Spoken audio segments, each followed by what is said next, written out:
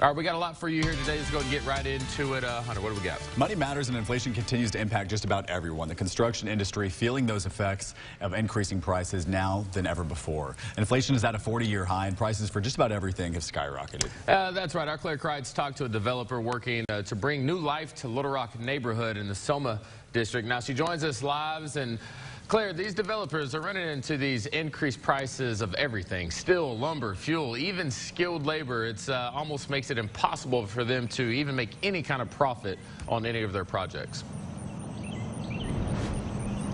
Yeah, that's right, guys. If you take a look behind me, you can see that a business district is already starting to take shape here in the Petaway neighborhood near Soma, but increased costs are adding a lot more stress to this project. I talked to Michael Orndorff, the developer, who says prices of everything from sheetrock, concrete, and lumber have all increased. Then some products like windows are taking weeks to months to come in altogether. He says he created a budget on one of his projects to be about $110 per square foot to build. It's now looking like $124.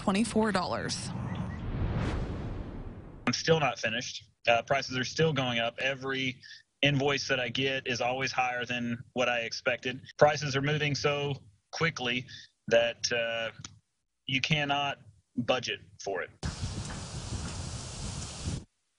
Orndorff says this won't keep him from building. He'll build in good times and build in bad. He just hopes he can make up some of those costs elsewhere. Reporting live in Little Rock, I'm Claire Kreitz. Back to you.